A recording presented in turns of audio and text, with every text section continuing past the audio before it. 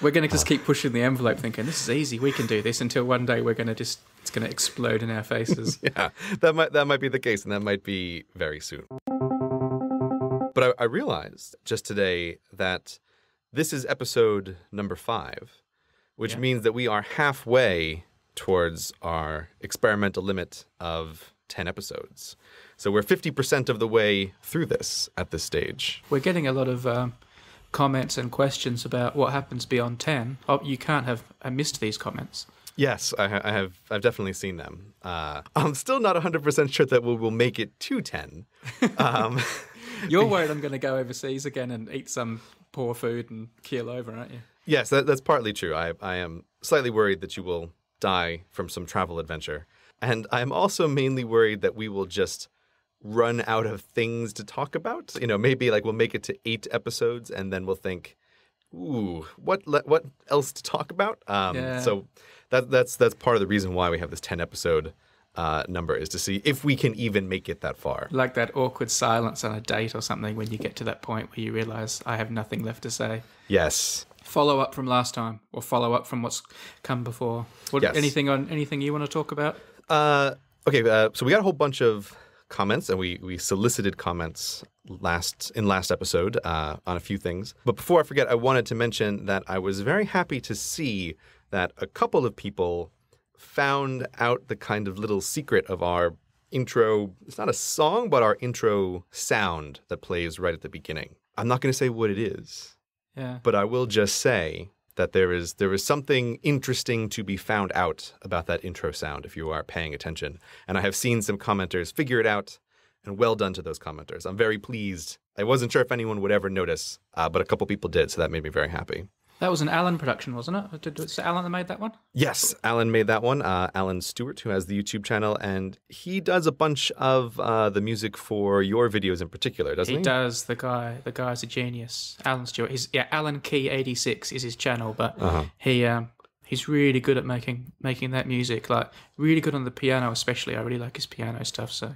Because he did that the Yule log one for you, right? The chemistry Yule log. He did. That was like the thing I love about working with Alan is like in this YouTubey world, you know, there's only so many things we can do, and we often ask for help, don't we, from animators and musicians and people, and it's so brilliant that how much they help us, you know, these volunteers. But the thing is, because they're volunteers and everyone in the world's busy, they do things on their own timescale.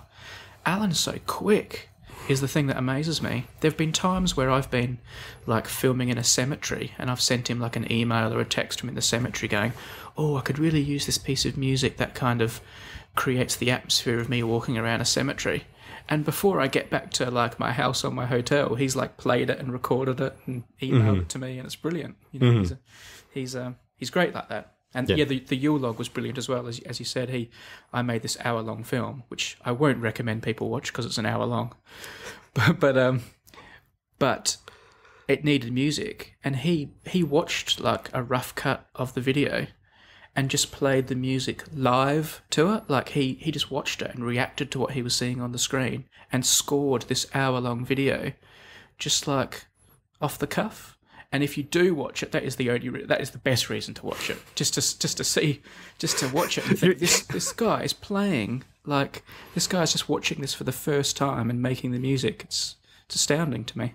You're totally underselling your own video. I'm going to put it in the show notes and recommend that people watch it. Yeah, because it is the most different kind of Yule log you will ever see, and it is interesting to see for that reason. But yeah, his music that goes along with it is quite good. So he's great. He's great, Alan. Thanks to Alan for putting together our intro sound, which I quite like. And I went through a very large number of different sounds and eventually selected that one. And I think it's working pretty well as the opening. So I mean, he created loads on his own, Alan, didn't he? He sent you a whole bunch. Yeah, so. You're very fussy. I am very fussy, and it turns out that finding good sounds is surprisingly hard to do. So anyway, I was very happy to see that some people found the little secret in that intro sound that we have. So I just wanted to mention that. And it is there for other people to try and figure out. Excellent. Second thing I have on my list here is that we did I did a call for reviews from different countries around the world if we can get them in the iTunes store. And so I'm very pleased to see that we got 4 new countries that have left reviews in the iTunes stores, and that's Guatemala, Israel, Japan, and Norway. So thanks to the listeners in those places who left the reviews. Have you been to any of those places yet? I have been to 50% of those places. Where have you been? I have been to Japan, and Yes. I have been to Norway. Right. And I have to say that I liked both of those trips for very different reasons. Japan is I went to Tokyo, and that just incredibly, unbelievably dense city. And then Norway is basically the opposite, right? It's just nature in every direction, and absolutely astounding nature in every direction. So, yeah, I've been to 2 of those places. Have you any of those places? I have been to 2 as well. I have also been to Japan. I've been to Japan a few times actually. It's a bit of a favorite. And I have been to Israel. So, and Israel is, gosh, that's an amazing place. If you like your history, you got to get. That's a good place. I was going to say, right, because you've been there for Bible Decks. Is that the channel? Yes, You just basically, I realize, like, you bring up all my channels, like pretending to be nice, but really you're just mocking me for having so many channels. I am not mocking. I am envious. Okay, I did film in Israel for Bible Decks, and it's an amazing place. Amazing. What was okay? So you told me once about the little ladder in was that in Israel? Oh yes, that's in Jerusalem. That's at the I think it's called the Church of the Holy Sepulchre or something like that. I think it's called. It's like I had never actually heard of it, and it's like the most important church in Christianity, and it's in Jerusalem. And because it's this really important place where the church is supposedly built over the site of the crucifixion and the burial of Christ's body. I mean, we're not going to go into that, but anyway, this is supposedly where the church is built. So it's really important to all these different denominations of Christianity. So they all have different parts of it, like the Greek Orthodox Christians might have that alcove over there, and that little section of the church there belongs to these people, and it's a real little. Sometimes it can be a real little turf war, it seems. And very famously, there's this ladder, and if you look it up on Wikipedia and everywhere, you can read all about it. It's really famous. There was this ladder, just a small like workman's ladder, put outside, sort of on a roof near a window. I don't know what for. Maybe someone was doing some painting or something. And then there was this big dispute about, I don't know whether it should be there or whose it was. I can't remember the details, but it got to the point where no one could move or touch the ladder, and it's been there ever since. So you go there and it looks like there's some workman has left his ladder there, but it's been there for tens and tens of years, and it's got all these interesting stories behind it. And someone once moved it, and there was all this controversy. And but it's a great example of tensions you can get within religion, I guess. But I don't think we should turn this into a religious podcast, because I'm definitely not going into the comments there. Yeah, no, the comments will be delicate, might be the best way to put it. But yeah, I remember that was interesting, just that no one had touched it, and that was I saw that on one of your Bible Decks videos, I think. The comments could not be more delicate than the storm that we have created with this talk about infringement. Yes, I was going to move to that next, which is you. I don't know if you appreciate my phrasing of it, but you wanted a different word than infringing to describe when something like a newspaper rehosts one of our videos and puts their own ads on it and earns money off of it. That you didn't like the word infringing to describe this activity because you thought that it was like a wimpy word, and you wanted something meaner. Is that fair? Well, meaner is not the word I would use. Let's make one thing clear from the start. This all started because of you. Yes. And you calling it stealing. That is exactly right. And I think that was a Freudian slip. Well. And I think you have secretly, your subconscious has nailed your true colours to the mast, and now your intellect is taking over, and you're being all technical and legal. Well, I adequately explained this. This is this is the danger of the podcast is casually saying things that upon reflection you think that is not what my actual position is. And the infringing, stealing thing, I feel very strongly about it. So yes, you are correct that I was inaccurate in my first descriptions. But I think that is a side issue. You are looking for a different word. Let me say a few other things. Yeah. I intellectually understand the difference between going up and punching some grandmother in the face and taking her handbag and stealing one of CG Gray's videos and putting it on my... Look, I call it stealing. Taking one of CGP Gray's videos and putting it on my own website. I understand the difference. And there can be a difference of severity. The difference of severity can actually go the other way. I mean, I think what a big tabloid newspaper does to us is probably worse than what some, starving child might do if they steal a loaf of bread. And yet one of them is labelled a thief and the other one has merely infringed on copyright. But I think... And I don't really care about this that much, and I can't believe we're talking about it again. But you did tell me. I mean, I said to you, we can't talk about this again, Gray. And you said, no, it's okay. Podcasts, that's what podcasts are about. Yeah, it's an evolving conversation. Yeah. So that's why we will keep on this. So here we go again. I have been reading people's comments. I've enjoyed them very much. I've enjoyed some of their suggestions. I've understood their arguments. I think I've understood their arguments. But when you do look up, dictionary definitions of infringing, you see words like encroaching and undermining and contravening. And I think these are soft words. These are words that are cushioning the blow or obscuring the severity. I still think that. But maybe it's just me. And I know this is semantics anyway. And maybe I've just always misunderstood the word infringing. But I just think it's a soft word and it makes something bad sound not as bad. But anyway, I'm saying...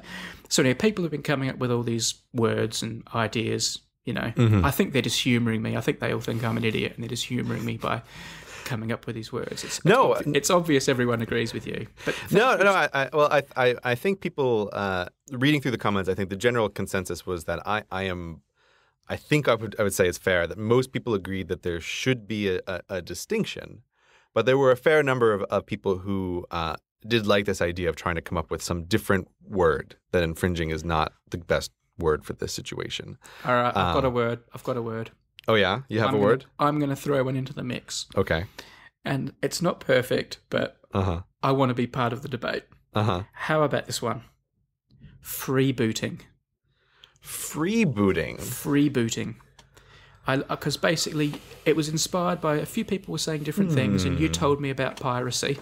So I went and looked up words associated with piracy, and I came across this word freebooting, which is to do with piracy and looting and taking things. And I like that it's got the word free in it because they're taking things and taking things without paying. And I like that it's got booting in it because that makes it sound a bit computery. But I also like that it's got this history of piracy and a cowboy activity. So I'm going to put freebooting out there.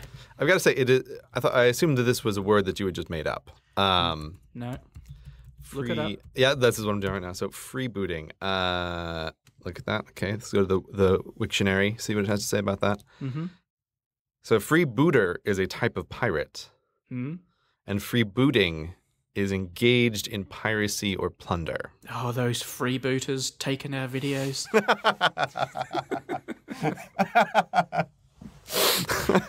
I'm sick of it. This freebooting, it's a serious issue. We need to do something about these freebooters. You sound so sincere. I don't know. I feel ridiculous that we're still talking about this, but anyway. Oh no, it's not ridiculous. Podcasts can go on forever about these kinds of things. It's funny because the reason you like it is, I think, the reason I don't like it, which is the free part in the beginning. Yeah. Because that can be both ways. That's a fair criticism. But that is interesting that you found a word that is related to piracy which is sort of related to infringement. Obviously, I know it's not the same thing, people, but it's in the same world of acts. Yeah. I like the booting is at the booting is at strong point. The free is the weakness. The free does again soften the blow a bit. So like freestyle, or, makes it sound a bit fun and nice. Anyway. So freebooting, it's interesting to think about. I was just looking through some of the alternatives, and they all have problems, and I didn't see anyone come up with that. Where was the one? Yeah, there were a few that I thought might not be bad, but freebooting is a genuinely new one that is coming, or not new, but it's old enough that it is new, and so it is coming without any kind of baggage. Yeah. So that's interesting. All right. Put it out there. Thanks for humouring me. And now I'm sorry, everyone. No. We're not talking about this in the next podcast. No. You don't understand, right? Because in the comment section for this podcast, we will have to see what people think about the freebooting term, and maybe there'll be more to discuss in a future episode. One never knows. Is there any chance you're going to put freebooting in the title of the podcast? I don't know. I'll have to think of a title. Coming up with the titles is the tricky part, but freebooting. Maybe. I don't know. We'll see. It might make it. People listening now will already know, because we don't know. We're recording this live from our perspective.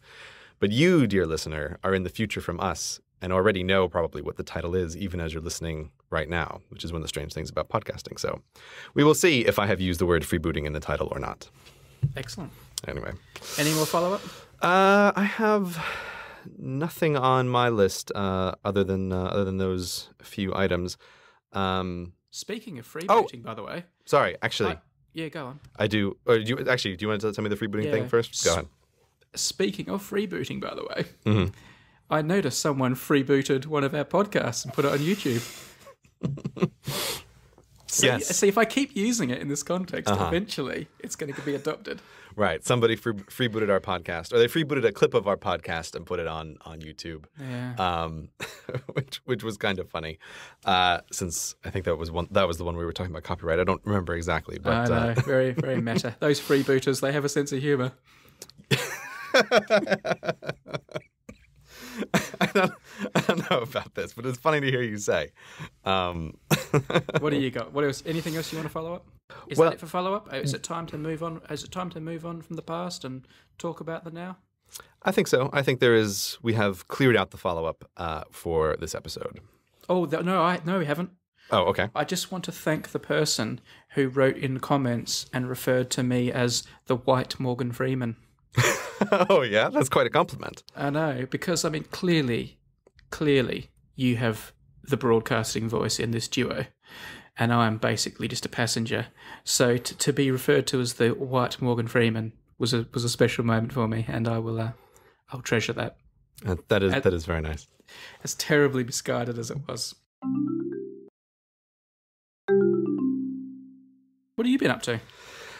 As you know, I have been in the middle of moving flats, which is part of the craziness we referred to in the previous episode. With life, everything always happens all at once, and so I was, as of last week, I was trying to. We were launching this podcast. I had a video that was way overdue, and my wife and I were flat hunting in London for various time-sensitive reasons, and so everything happens at once, and that has been what has kind of been occupying a lot of my time during the day is that big project. What do you like when you move house? Because you're kind of, I always think of you as this high tech guy, and you're very paperless. And is there anything to? How do you utilize technology when you're moving house? I don't know how I utilize the technology, but I would say that I enjoy moving mainly because it is a great excuse to purge as many physical items from my life as I possibly can. And people around me, sort of in the orbit of my life, know this, that I am not a fan of physical objects. And sometimes people want to give me gifts, people in my life, they'll know it's my birthday or it's some event or some celebration.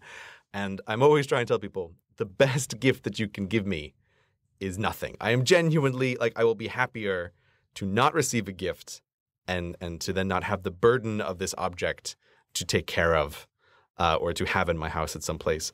And so I really work very hard to try to minimize the number of things that I have. But it is still, you always end up with just some stuff. It is completely unavoidable. And whenever you move, that is just the perfect opportunity to get rid of as many things as you possibly can. And so I feel like over the course of my life, there have been two trends. With each move, I've sort of cut down and pared down my life to an even greater minimalism. And then, of course, over that time, as technology has increased, there are fewer and fewer physical things that I actually need to begin with. So I view my own life now as basically I have my clothes and I have my electronics, and that is sort of the bulk of the things that are personally mine. And then there's always some miscellanea that is around that, but I try to keep it as small as possible. I have a question. Yeah. What? What? Like, what does your flat look like? Is it just all like white walls and empty shelves, or do you have pictures or? So my ideal place would be as empty and as Spartan as possible. But of course, you have to have stuff in your apartment. There's couches and you need cutlery, and there are these other items. But I try to keep that at as much of a minimum as humanly possible. And every once in a while, I do go through all of my stuff and think, okay, what can I get rid of? And I get really excited about figuring out something that I don't have to have anymore. What's something you've got rid of over the last couple of days as you prepare for this current move that excited you? Okay, so actually one of the things that I've gotten rid of was some old work clothes that had somehow still been able to live at the back of my closet unnoticed from my teaching days. So I was very happy to get rid of those. So some jackets and some ties that had somehow escaped my notice.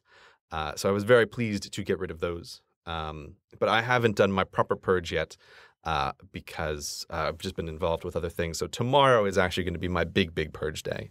But I've just done a little bit of things. So as I look around my office at the moment, I have this old globe of the moon and a teddy bear from my childhood, and a bunch of stones I've collected from places around the world, and trophies and framed pictures, and old cricket bats and an old-fashioned telescope, and every one of those things is like a horror to me. Hearing you describe that, what do they make you feel? What's the emotion you feel at the thought of owning trinkets? Trinkets! Even the word is so gross. I mean, just trinkets, right? I mean, it's just worthless stuff that is taking up space. It's just awful. It's just awful. What do you want to use that space for, though?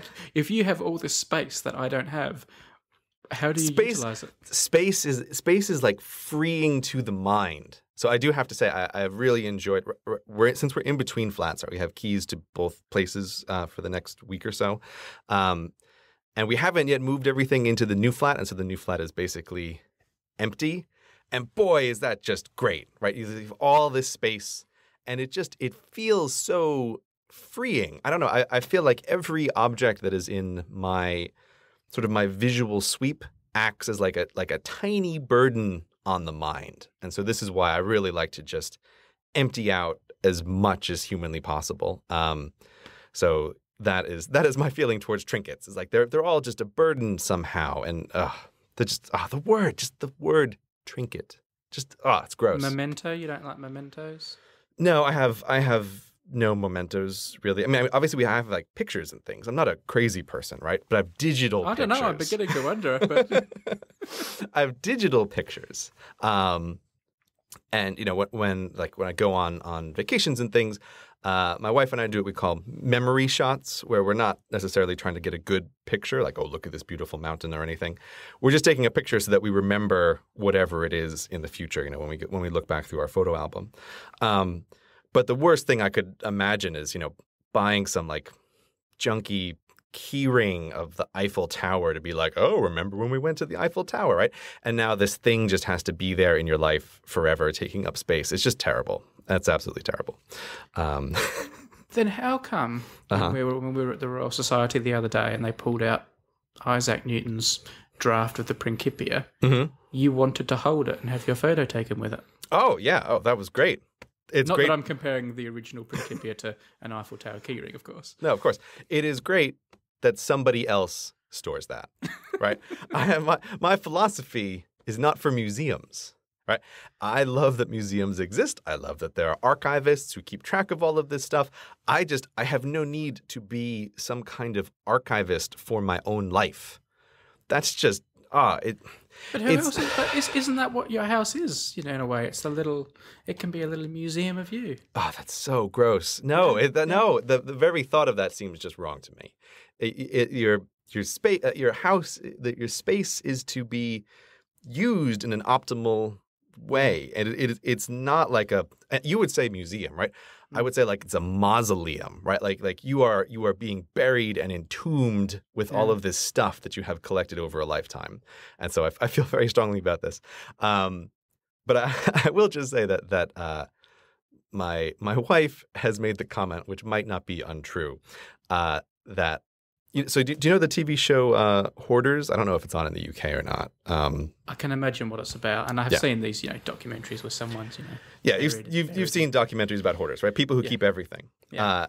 And my wife says that, again, it might not be untrue, that I am basically like the opposite of a hoarder in that, right? Hoarders have a hard time letting go of objects, obviously too hard of a time letting go of objects. And so she thinks that I am basically the reverse. I have too easy of a time letting go of objects, and that I am way too willing to just get rid of stuff. So I'm not necessarily arguing with her there. Is there a tension here? Like, does she say, "Oh no, can I please keep that?" as you sort of throw away her grandmother's engagement ring? No, I would never throw away her stuff. Right? That's not cool. This is mostly related to my own stuff, and there is a flip side to this, which is on the computer. I keep way more stuff than is probably reasonable. Right. God, I don't even want to know, but I probably have hundreds of thousands of digital files of some kind or another on my computer. But again, I don't mind about that at all, because it doesn't matter, right? It doesn't take up any physical space. I don't need to see it. So that doesn't bother me at all. But you're right. My ideal office would be as empty as possible, sort of a desk and a laptop, and that would be just about it in my perfect office. I'm aware that this makes you sound like really cool, and I think people are gonna like hear this and go, "Oh, Gray's so cool. He's like functional, and he's the modern digital man and everything." But just between you and me, you do realize this is unusual. This trait, this behavior you're exhibiting is highly unusual. To be this extreme about objects. Well, what I would say is that I have just thought it through. That like what does this memento do for you that like a picture of the memento wouldn't also do? And what are you going to do when you're 10 years or 20 years older and you're looking at still carrying around 10 or 20 years worth of just stuff, right? That I think that would be my perspective on it. I'm trying to like look forward to, what's going to happen here. You're just going to keep accumulating things, and so you have to just not keep accumulating things. We're physical beings, I mean, we could have just taken photos of the moon, but we wanted to go and step on it and touch it, and like we are of this world, I am not arguing that people shouldn't go to the moon. I'm also arguing that when astronauts are on the moon, they should grab all the moon stuff they possibly can and bring it back. Just don't put it in your house. Right? I don't want to keep it. But somebody should definitely keep that. That's what we have museums for. So that's kind of my thoughts on this. But yeah, I do try to get rid of just as much stuff as I possibly can. And living in an absolutely tiny, tiny London flat definitely brings that home in a way that like if I was living in America, it would not also be so apparent, like the physical objects that you have in your life. Yeah. But anyway, so all right. I'm looking forward to ditching all my stuff tomorrow. I am flying tomorrow. Yeah. So it's late at night, and after this podcast, I will start thinking about packing. Mm-hmm. Are you a late packer, or are you someone who gets it done nice and early? I have a checklist that I use every time for packing. No, really? Yes, I do. I do. That might surprise you. Yeah. But I have a checklist. I mentioned it before. I use a program called OmniFocus. And I have a checklist that I can reactivate every time I'm about to pack that has an enormous list of things that are the potential things that I might need to bring with me. And so I use that. I usually pack the day before. But I have to say that I find the packing process very stressful for no particular reason. I don't like it at all. But so it involves a whole bunch of physical objects. I guess so. Yeah, I do not like packing. I find it uncomfortable and stressful, and I still worry about forgetting stuff. But what time are you leaving tomorrow? Because we're recording this at like 8:00 at night.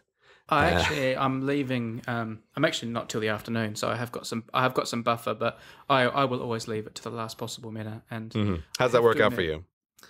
Always badly. And this has been a particularly unpleasant one because I'm going away for quite a long time.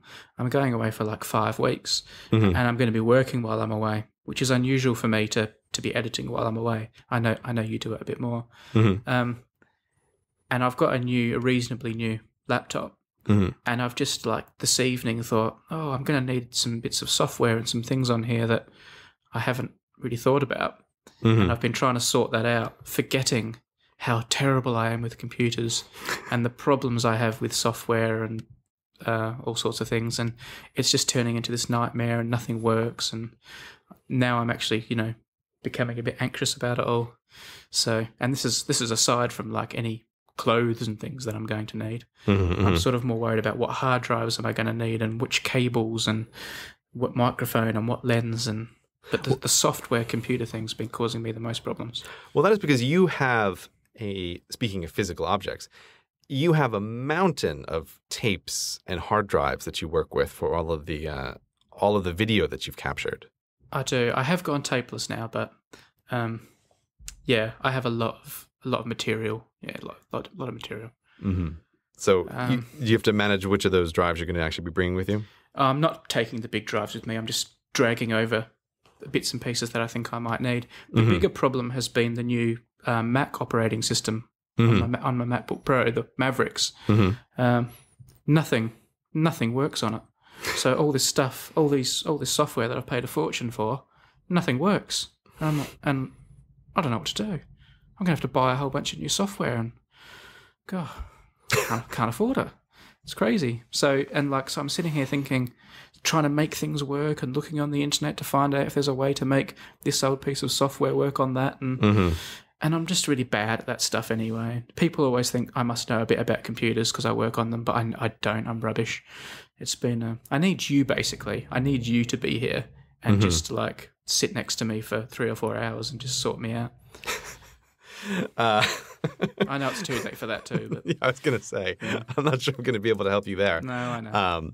But so is this podcast then basically, are you procrastinating with packing by talking to me now? But don't feel bad because I would find some other way to procrastinate. As soon as we finish, I'll probably think, I think I might just edit one more number file video before I go. Oh, good. Okay. That's the sort of thing I'll do. And then at like 2 a.m. I'll think, all right, now I'm definitely going to pack. But you did help me the other day though when I had to go on a whole bunch of flights, and I forgot my headphones. And it's funny that I forgot my headphones because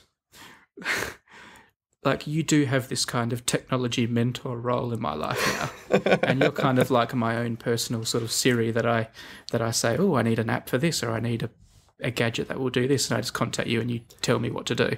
Yes, I have noticed this, that you are leaning on me for recommendations. Yeah. And in particular, when we are physically together, if we both put our phones on the table, you just purchased the iPhone case that I recommended. So we both have phones that look exactly the same. And that's really disconcerting too, because you always think the other one's like grabbing your phone. And even though you intellectually know that's not the case, it makes you feel really anxious when you think someone else has just grabbed your phone. Yes. So I've definitely noticed that you are increasingly leaning on my recommendations for this kind of stuff. But the funny thing is, the one piece of technology that I recommended to you was these headphones. So I know you use them, and I take some pride in that. Yes, I love them. Yeah. And so the great irony was then I forgot my headphones going on this trip. And it was like a long trip, and it was 4 flights, and I had lots of things I wanted to listen to, and obviously airline headphones are unacceptable. So I did text you, and you kind of counselled me through the pros and cons of purchasing another pair. Yeah. Okay. Well, let's clarify the situation here for people, right? So we're not what you're talking about. Do you know the name of them? They're Bose noise canceling headphones. Yeah, right? They're really good. They're cool. Yeah. They're basically a pro level headphone. They're active noise canceling. They're just very, very good at isolating noise, and for doing audio editing and video editing. They're basically a requirement once you've ever tried them. You realize, how did I ever get work done before this? Yeah. And so you were going to go. You'd lost them, or I can't remember what the details were. No, but I just forgot them. I just left them at home, and I'd driven to the airport. Okay. So you were already at the airport. I was already at the airport. I couldn't go back and get them because I was like, it would be 4 hours. I would miss my flight. Yes. So I had forgotten them. I had to do 4 flights. All of them. This was to Vietnam, so it was 4 flights, very long. Yes. I did have some work I wanted to do, some podcasts I wanted to listen to, and I didn't. And I had this quandary of, do I get another pair? So okay.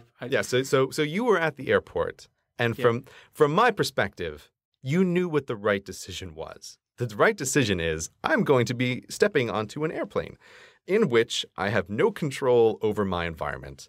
It's going to be very uncomfortable for a long period of time, and I need to get a bunch of work done on these flights. Should I purchase this pair of headphones that will allow me to have a little bit of more comfort and to get more work done? And obviously, the answer was yes, right? Yes, you should purchase these headphones again at the airport, because when you are on the plane, there's always going to be horrors on an airplane, right? That you just can do nothing about, right? There's screaming babies, right? Or there's just people who talk loud, or there's all kinds of just stuff that can distract you in this terrible way. And these headphones do just take that all away. It really yes. Is great. Yeah. And the only thing that you can do to protect yourself is to have a set of noise canceling headphones. And especially if you need to get some work done, it would totally make sense to buy them. But you were hemming and hawing, from my perspective, just no apparent reason. It was the clear decision to do, and you contacted me because you knew that I would bully you into buying the headphones so that you could get your work done and have a slightly more comfortable flight, which I believe you did in the end. Is that correct? Yeah, and I could blame you as well. That's right. So this is also it. Yes, you can blame me for making you buy the headphones, even though it was obviously the right choice. I'll probably text you from the airport tomorrow and say, Gray, you're not going to believe this. Yeah, but had you forgotten your headphones again? Yeah. All right. You made me pull up. I'm looking over my own pre-flight checklist, and it is enormous. Will you give us just a little taste? Okay, so it's broken into 2 sections, which is the pre-travel, and then the packing. So there's like a bunch of stuff you need to get ready before you can pack, in a sense. And so I have a list of all the things that need to be charged. I have a note to make sure that I have downloaded and updated all my podcasts, printing backup information for flights and hotels, check into the flight online. Oh, this one you'll like. Empty my wallet. So I go through my wallet and take out all the cards and things that I can't possibly need wherever I'm going to, because I want my wallet to have the least number of things possible in it. So I have these kind of crazy ones that often just I don't have to check, but I just want it there so I see it.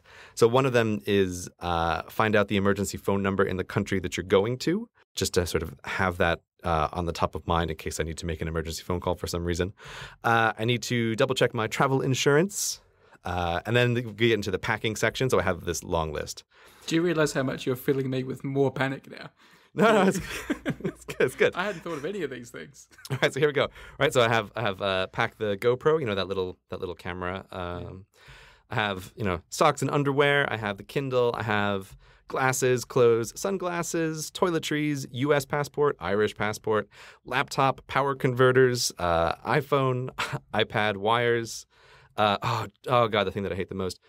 HSBC bank dongle. I don't know if you have one of these things, but like this little No. this little key thing that you need to punch a number in to log into your HSBC bank. I hate that thing so much. I have literally taken that around the world. Actually, yeah, because I do have one of them. I need to take it with me.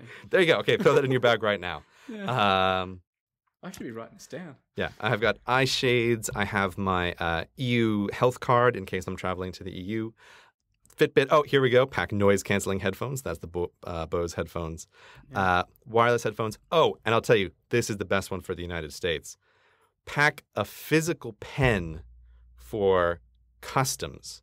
Because if you're going to the U.S., when you get into America, there's always a section where you have to fill out this little custom card. And nobody has physical pens with them, and there are never enough at the airport. And you can save yourself like an hour just by packing a pen and to be ready to fill out this stupid piece of paper you need to fill out when you go to the United States. Yeah. So that's part of my checklist and all of the things that I try to think of for every possible occasion when traveling. Were you a Boy Scout? I was not. No. Well, I was very briefly in the Boy Scouts when I was very young and hated it and left as fast as I possibly could. All right. So it's not always be prepared. I do like to always be prepared, but that conflicts with my dislike of nature, which Boy Scouts obviously involves a lot of. So. Oh, and nature's just like physical objects everywhere. It's so untidy, nature. So I mean, I remember we went for a walk around like a forest in California, didn't we, with some of the gang? Mm-hmm. Were you just hating that weird? Was that like a really No.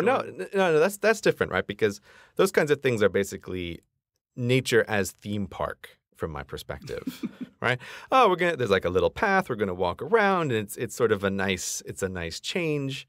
That's enjoyable. But nature as like just recreation or camping, or I'm going to put myself through this physically uncomfortable process of spending a night outdoors, like it's the Neolithic age. I'm not going to do that, not voluntarily. I understand people enjoy that. That's great for them. But I am a big fan of technology and the indoors. Indoors is very nice. So Boy Scouts was not for me. So, like, I went to this toilet in Nepal, which was like a hole in the ground in a little shed, and it was like very smelly and very, very unpleasant, But also, this little toilet shed had a dual purpose. It was also where they like dried their yak dung. So all three walls, other than where the door was like from ground to ceiling, yak dung just piled, pats piled on top of each other. I'm guessing you wouldn't have liked that toilet. I would not have appreciated that toilet. No, but. I'm also like, because I know who I am, I would try to avoid putting myself in that kind of travel situation in the first place. Yeah, I bet that's one of the things you love about Japan too. They have the best toilets. They do. They're amazing. They do. That was 100% true. It's like being at the controls of the space shuttle when you go to the toilet in Japan. Like they have those like consoles with buttons and know. Well. While we're on this topic, because I can't imagine that Japan is going to come up very frequently in the podcast, but I will just mention there are many things that I like about Japan. I love that everything is just super neat and tidy, right? So just like any store, everywhere you go, like everything is tiny boxes. It is all very neat and clean, and I like that. And I have to say, I adore and love the Japanese people for their custom of the face mask when they are sick. It's like, if I could make that a cultural thing in the world, I would so do that. Like, I deeply appreciate everyone who wears a face mask when they are sick. I think that is the greatest. So they're sick when they're doing that. Yes. I often see people like on planes and that with masks, and I always think they're trying to avoid getting sick from me, and I always take offense to it. They're doing that for me, are they? Yeah, they're doing that for your benefit. If you are sick, you wear a face mask, and that is obviously the way that it should be done. And London's a very cosmopolitan place. Every once in a while, I will see some Japanese people who have a face mask on, and it's like, oh God, I am so thankful to you for wearing that face mask. Obviously, this is what everybody should do. But it is not what everybody does. And then you're in underground and there's just, oh God, I mean, you just think about all the surfaces that you have to touch and all the people who have touched them and how many of them have been sick and there's sneezing and coughing. And it's amazing that people can not be sick all the time considering how many other human beings you are exposed to. So yeah, anyway, that's just a side note. Japan, thumbs up from me for the face masks. Well done, guys. I really love it. I'll give you my thumbs up for Japan. Yeah. We go to this music festival there called Fuji Rock, which is, a music festival outdoors, and you can camp, or you can stay in hotels, or you can camp. Anyway, I won't bore you with the details of the festival, but I don't know what you know of music festivals, but almost nothing. In the UK, music festivals are almost as famous for their lawlessness and unsanitary conditions as they are for their music. Like things like Glastonbury are famously the toilets are terrible, and lovely. I don't imagine it would be an experience you would find pleasant. So anyway, we go to this music festival in Japan, and it's the exact opposite. It's like it's been completely Japanesized, and it's just everyone is so good, and people will put out like a picnic rug getting ready for the music and put their valuables on it and then just decide they want to go and get a drink or something and just leave their stuff. And like people won't steal it or walk on it. It'll just be left there. That's amazing. I at one point lost a camera. I left my camera in a toilet, funnily enough. The toilets are also lovely there. I left my camera in a toilet. Someone found it, handed it in. I got my camera back later. They will line up at the recycling bins to make sure they put the right rubbish in the right recycle. I saw this line going, what are those people lining up for? What's at the end? And that was the bottle line, and someone else was lining up and they will make sure they put everything in the right bins. That's amazing. It's crazy. They do things right there. You would love it. I mean, you do love it, but you would. If you were going to go to a music festival, this is probably the only one I imagine you could be dragged along to. That sounds about right, yeah. So music festivals in Japan, I guess, maybe I will go to. Everywhere else, no thank you. It looks terrible. Let me tell you one other observation about this music festival, which I think will lead on to the topic that we were thinking of discussing today. Because another thing, I was talking to an English guy who was involved with running this festival. The guy's name's actually Johnny Fingers. He was in the Boomtown Rats, for people who are into really old music, but that's by the by. And I was talking to him about it and saying, why do the people like coming to this festival? And he said one of the things the Japanese people really liked about this festival was a deliberate decision they'd made to not plaster advertising everywhere. It's like set on this mountainside, trees, and it's a very beautiful place. And they've kept it looking very natural, whereas most places you go in Japan, obviously, you have your lights and your signs and screens, and you can't move your eyes anywhere without being completely bombarded by advertising. And he said, for them, it's a really strange and enjoyable experience to be able to go somewhere for 2 or 3 days and not see advertising absolutely everywhere. So speaking of seeing advertising absolutely everywhere.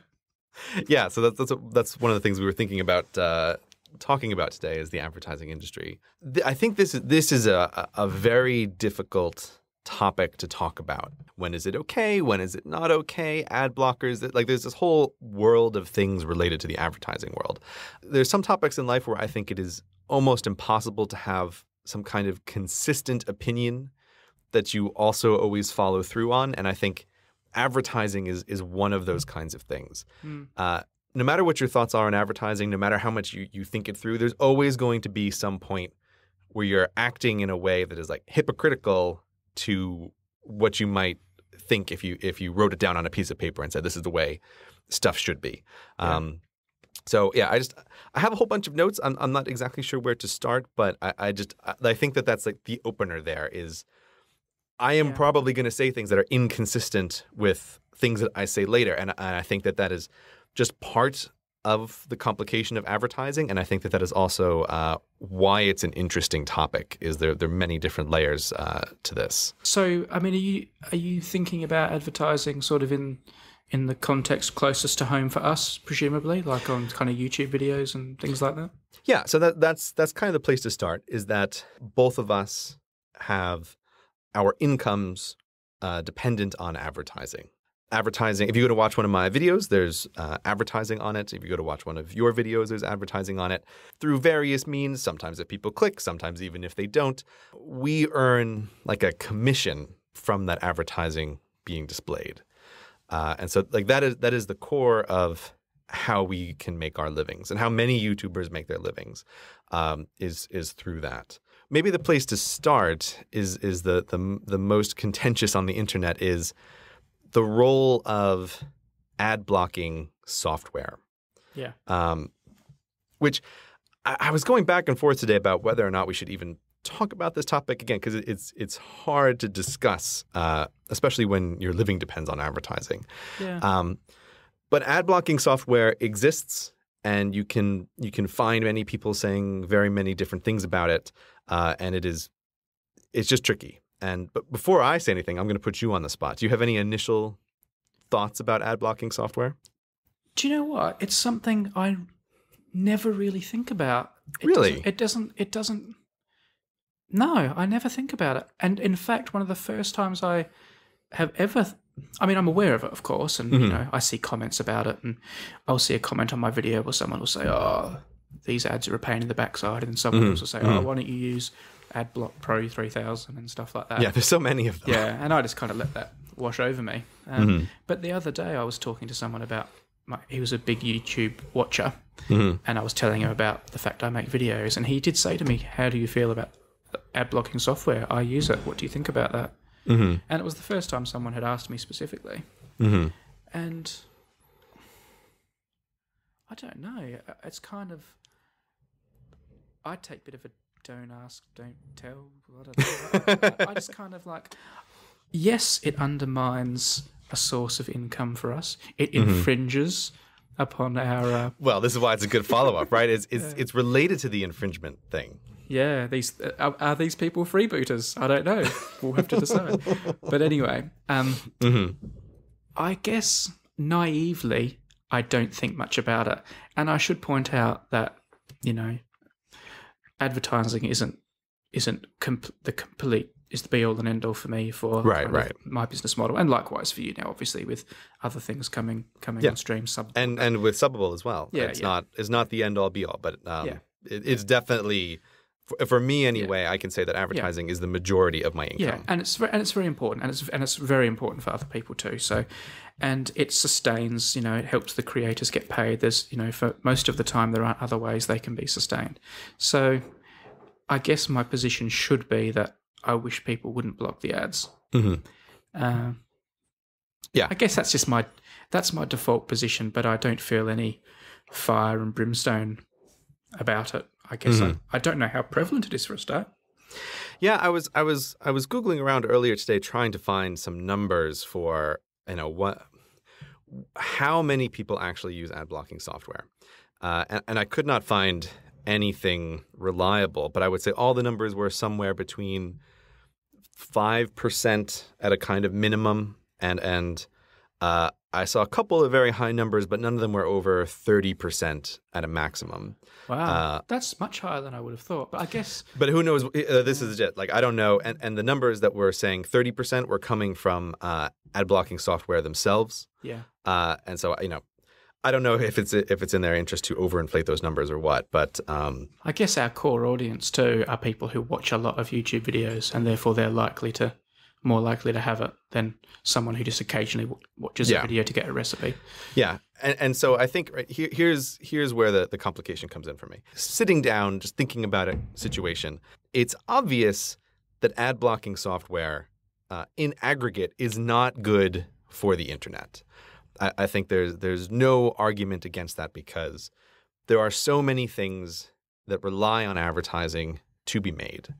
And you know, I often see people say, "Ooh, you know, whatever it is should use some kind of alternative funding method. You know, you should sell stuff." Or sure, there are other ways to do business, but that doesn't change the fact that lots of things on the internet just couldn't exist without advertising in their current form. Yes. Or the very people who say, you know, you should have a different business model would like it way less if every video site on the internet suddenly charged membership fees. and there was just nowhere to watch videos for free. Yeah. Right. That is obviously worse for everybody. And like my own videos, I like lots of people to see my videos.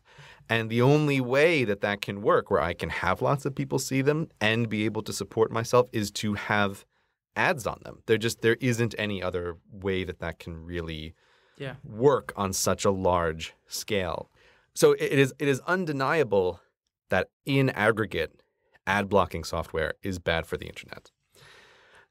The problem is, and I'm forgetting the name for it, but it's like there's an economic name for this, but the impact of ad blocking software on any one individual's computer is not going to break anything. And that is always the fundamental conflict, is that for any one person, they can say, well, it doesn't make a difference to creator X if I have ad blocking software, if I don't. And that is true. But as the number of people who say that increases, it does start to become a problem in aggregate. Of course. And that is where the fundamental conflict comes in. And I was trying to think through some of my thoughts on this a little bit earlier. And so while I can say that, shouldn't have ad blocking software, advertising is what is supporting a lot of things that I love on the internet, something that kept popping into my mind is a comparison with fast forwarding the commercials on TV. Yeah. Or if people have like a TiVo now, fast forward through the commercials. I think that the TiVos even have like a commercial skip button, apparently. I'm not exactly sure how that works. Yeah, I mean, we deliberately, like if there's a TV show we want to watch, we'll deliberately go for a cup of tea or some food first so that we can build up a bit of buffer so that we can fast forward the ads. Oh, okay. Yeah. So you know. So you can zip through them. So So here's the thing. While I can feel that very passionately about the internet, and I totally love the internet, and I think ad blocking software in aggregate is bad for the internet, I would never even hesitate or think twice to fast forward through TV commercials. Yeah, true. Right? I mean, it wouldn't even cause a nanoseconds worth of hesitation in my mind. Like, well, obviously, I'm just going to fast forward these commercials.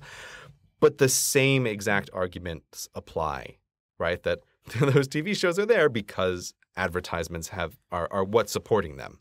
Yeah.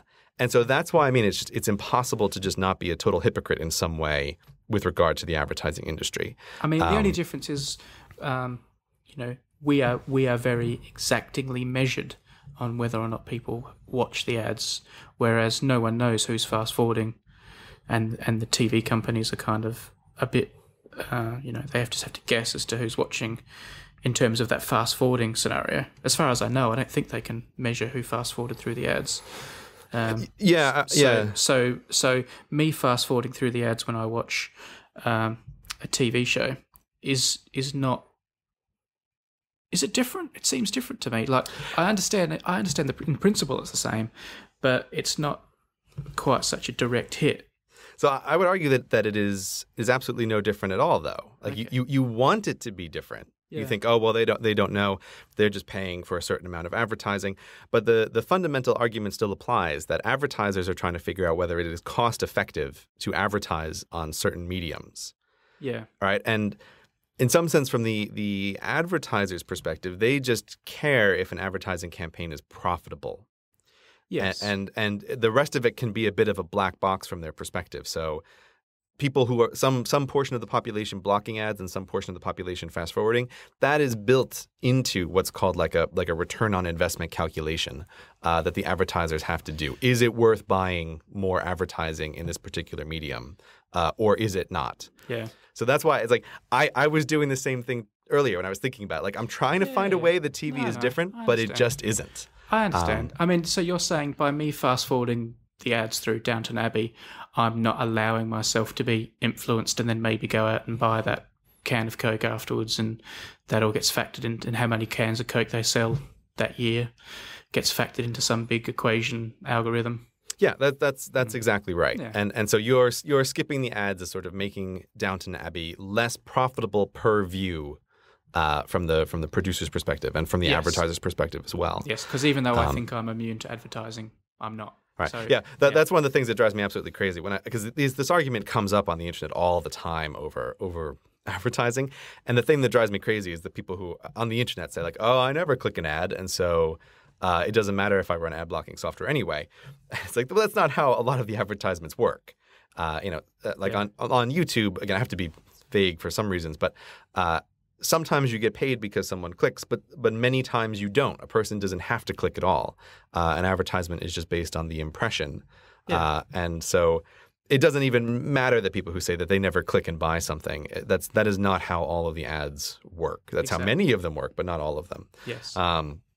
So yeah, it's a very complicated issue, and I hate stuff like this where I can't come to a perfectly consistent opinion about what should be or how things should work. Do you use ad blocking software? Right. So that is the question, isn't it? Right? Do I have ad blocker installed on my own computer? Mm-hmm. And the answer is that I do. No. Right. I do. Now. You're depriving me. Oh, you never watch my videos anyway. Yeah. So there's some qualifications to this. Okay. Right. The first of all is that I'm very aggressive with what's called a whitelist. So you can select websites where you will allow the ads to display.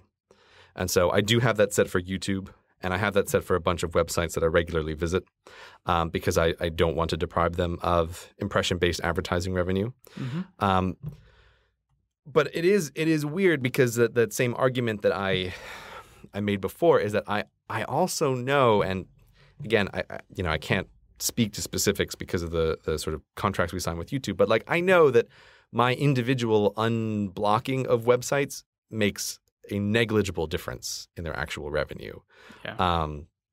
And so it's weird because it's like voting though, isn't it? Like one vote doesn't change an election, but if everyone didn't vote, then man, that is a really good comparison. That is a really good comparison. And so yeah, this is where the conflict comes from. It's like it's a symbolic gesture almost in both ways, right? To whitelist or to ad block, because there's one site in particular that I'm kind of happy to do the ad block on, and it's because like I do not want to give them revenue, but it is impossible to avoid them sometimes. And so like I don't want my accidental clicks, to give this place any revenue. You're not naming this for a reason, presumably. I'm going to say Imager because that's how I say it in my mind. I don't think that's really how it's pronounced. Okay. But it's Imgur. Yeah. And I'm probably going to make a lot of Reddit people very angry when I say this. But I am not a fan of Imager. And I haven't been since the beginning because I think its whole existence is predicated on just massive copyright infringement, right? Like that is basically what the website is. It's a place for people to host. It's a place where people freeboot. Yes, it's freebooters everywhere. Well, no, okay. The users are not freebooters. Okay, the users are not freebooters, but the website as a whole is. I'm so happy to hear you saying freebooters now. There you go. And so one of the places that it really gets me on Reddit is people will host. People will find like some webcomic that they think is really funny, and they upload it to Imager, and then submit it to Reddit because Imager loads very quickly. And so, like, well, what has happened here is that you've now directed Reddit traffic to an image that does not belong to Imager, but Imager is getting all the money from it. They are getting the advertising revenue from people looking at this webcomic, and the original webcomic artist is not getting any revenue from that at all. And still you won't call it stealing. Yes, because again, it is different. It is not stealing. But it really bothers me. I mean, yeah. I understand the need for a site like Imager to some extent, and there are historical reasons why image hosting sites exist, which I think are less of a modern problem. But it used to be that, you could just assume that anybody's website would just completely crash when a place like Reddit linked to it. Yeah. And so nobody would be able to see the thing in the first place, which is why sites like Imager came into existence. But I find that is less and less the case. Websites crashing under the pressure. So there's historical reasons why this thing kind of exists. But I do not whitelist Imager because it's like I don't like the existence of your site. I wish that people would link to the actual webcomic or the actual photographer who took this picture and not just put everything up on this gallery. Yeah. So I have conflicted feelings about Imgur, but it's hugely popular with the Reddit people, so I imagine lots are going to be angry about my dislike of it. But I don't. But if you use Reddit, it is just impossible to avoid Imgur. Yeah, well, you make a good case for it, so you might make people angry, but I think it's a fair point. Maybe. It is legal. Like, there's nothing illegal about ad blocking software, is there? It's Okay, so yeah, here's where I think the like a really interesting question about ad blocking software is that there's an implicit agreement with websites like YouTube and anything that makes content available for free that the price of admission is those ads, right? That is basically how you are paying for admission to this website in a way. But what I find very interesting is that there's a lot of question about how or what are the rights that a computer user has to control the software that runs on their machine. And that's where I think that ad blocking software is very interesting, because I'm a very much absolutist over this. I think that general purpose computers, which are laptops, meaning they can run any computer code that you give them. I think that the end users should have extreme control over their own machine. And that means that I could not imagine any kind of world where running ad blocking software could be against the law, for example. Or you could try to like sue a particular user for damages for running ad blocking software. Because I think that you really should be able to have just total control over your machine and the code that is run upon it. But what I wanted to say is I don't know. Yeah, there's a bunch of ad blocking companies. I can't even remember which one this is from, but one of them ran a fundraising campaign recently, which is what has gotten this on my mind for the past couple months. And I've been meaning to write an article about this, but I don't think I ever will. So let's just talk about it now. And I have very, very deep misgivings about a company that exists to create ad blocking software. How do you mean? Like, I almost feel that the world I would want to live in is one where ad blocking software is not available to the general public. But if you are able to write your own, you can run it on your own machine. So the existing ad blocking software, like the one you've got, who made that? So it's this company that ran this fundraiser. You bought it from that company? No, oh God, no! I would never give them any money. Yeah. So who did you get yours from? Okay, so this is the one I'm running is AdBlock. It's just called AdBlock, I guess. Yeah. There's so many variations of it. I'm not even sure if that's the full name. But they have this little promo video that I recently watched, and it just drives me crazy because it starts off they're doing a fundraiser, and they say. There's two lines in there, right? Which is like, I love an internet without advertisements, and they're trying to promote this to people. So they've made an ad. Yeah, they've made an ad about their own ad blocking software, and I guess it's like the institutional existence of this ad blocking software. I don't like because this when you talk about the place that is making the ad blocking software. I think you can very clearly point to them and say, like, you are making the internet worse in a way that you can't assign the blame to the individual users because each individual user has a negligible impact. But the ad blocking software company themselves, they're the ones that allows this aggregate genuine impact to occur. And so I feel like you can assign blame towards them. And is that like blaming a gun manufacturer for the bad deeds of people who? Right. This is exactly it. Like, it's so conflicting. I don't know if it is an appropriate or an inappropriate analogy. It might be a very good one. It might be a very bad one. I can't decide. I can't figure out where I stand on this, and I find it very frustrating. The thing I don't understand. Sorry if I think maybe I've kind of missed something here. this company, like, who's been making ad blocking software before this company? Like, was it just like a little cottage industry, or has it always been made by institutional, by organizations? I'm pretty sure this one started as an individual guy, and now they have a couple of employees. So it used to be like a little underground thing, and now it's become like a big thing. I guess so. I have to be honest. I don't know fully the background, and I said there's so many of these places as well. So I'm not exactly sure what the situation is. But so one of the things that the ad block says in their video is help make the internet a better place, and I think like ad block does the exact opposite. Yeah, they may as well say help make the internet a better place by putting CGP Grey out of business. Yeah, right? Like that is like help make the internet a better place. And they keep talking about these ads as though there's some kind of natural barrier. Like, oh, we would have this really clean path, but there's all these boulders that nature left in the way, right? And help us clear these boulders, and we're going to make this road a better place. Yeah. Right? And like the actual situation is somebody built a toll road and they're saying, help us tear down this toll booth to make the world a better place. And it's like, well, the toll booth is the thing that pays for the upkeep of that road. Yeah. And so like it is not a fair comparison. So I don't know. Like I said, I feel so uncomfortable even talking about the existence of ad blocking software. I don't want to be a hypocrite about this.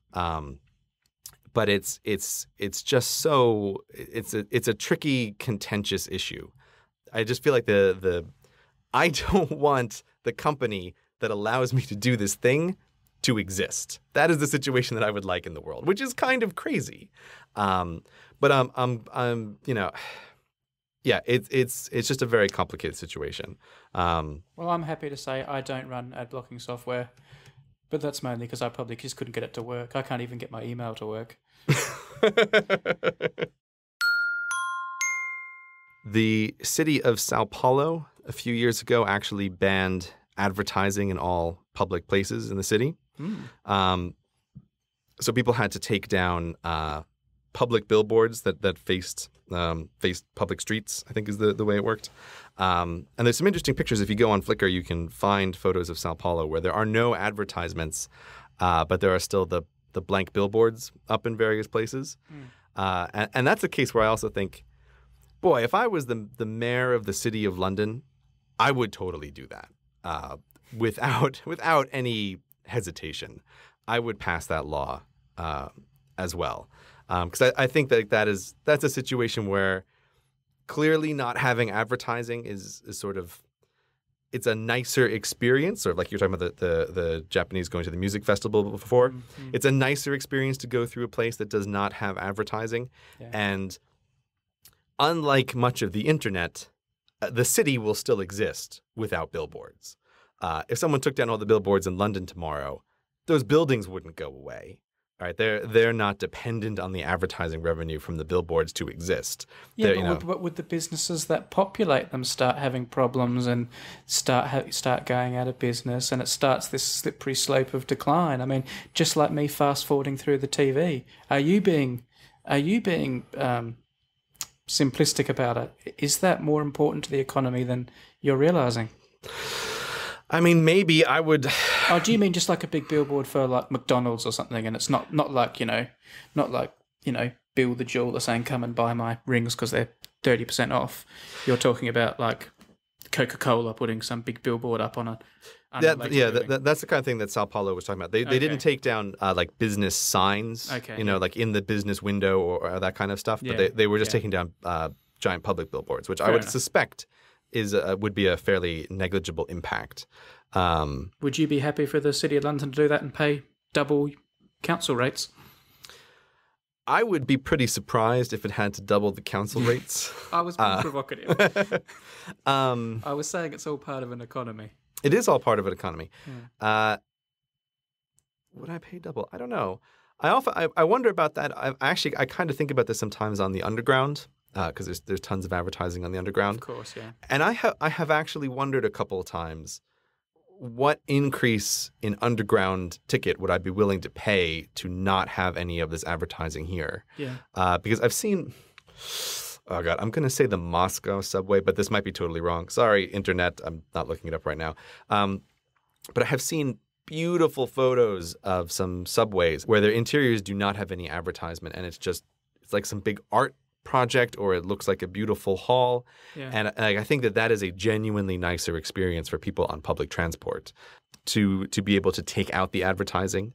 But my understanding, I tried to look into this once a while ago, but my understanding is that the advertising on the London Underground is a very substantial decrease in the cost of the actual ticket. That advertising money is no joke for London.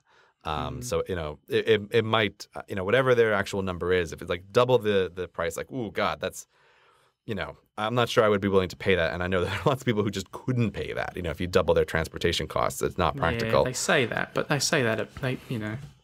they're sneaky like that, organisations, aren't they? It's like with petrol. They say, oh, the petrol's so expensive because so much of it's tax, or it's the price of oil, and then those other things come down, but the petrol price doesn't change.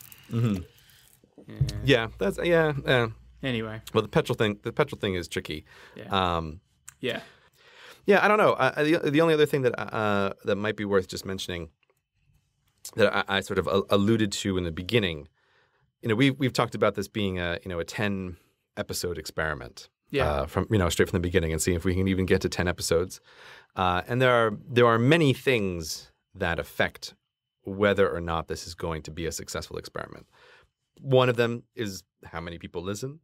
Another one is how much of an impact this has on your work schedule and my work schedule.